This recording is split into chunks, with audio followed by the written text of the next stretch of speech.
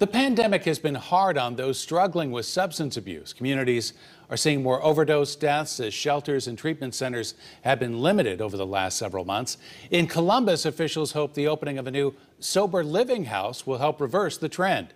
CBS4's Zach Myers has that story.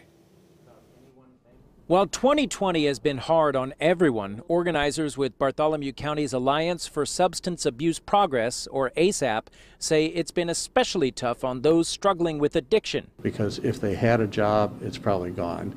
If they had a house, they might have been kicked out. That's why they see the opening of ASAP's first sober living house as a crucial step forward. We like to call it sober because that's what it is, free of illicit drugs and alcohol.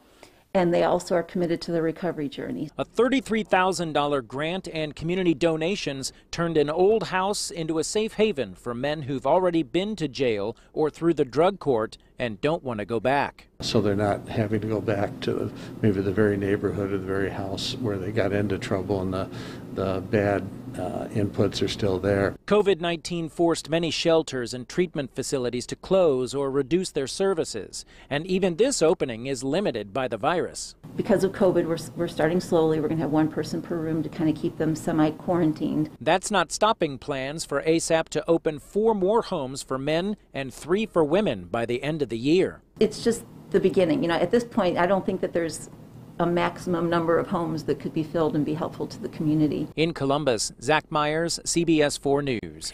Turning to